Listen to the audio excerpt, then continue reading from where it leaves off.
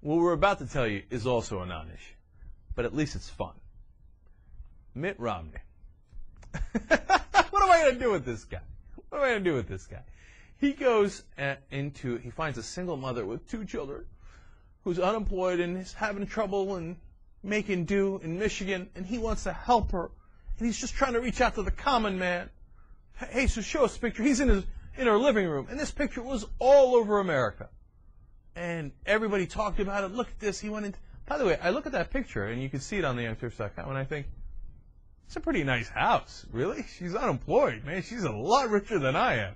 I ain't got that kind of kitchen. I don't have that kind of nice cabinet in the background. She looks to be in pretty good shape, right?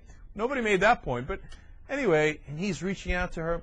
And he even says during this little photo opportunity here, as she's about to take questions from the press, hey, you know, you don't have to answer all their questions. I've learned that from experience.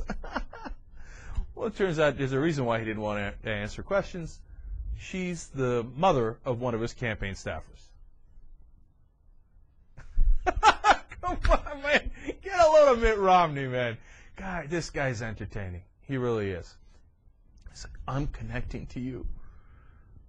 We set this thing up with your son. And then they asked her about her son, and she's like, yeah, I got 2 sons. One's a teenager. The other one's 21. No big deal. Yeah. Okay. Anyway, let's move on. And now the press has caught on to this. They feel used. Just everybody calm down. It's classic Romney cheeseball plastic man action, right? But other than that, it's not important at all. So it doesn't, whether he's a fake, which of course he is, but they're all politicians, and set this up is not really going to have any determinative factor on what kind of a president he would be or whether you should choose him or John McCain. Just fair is fair. But it is a fun little moment brought to you by, yet another fun moment brought to you by Mitt Romney.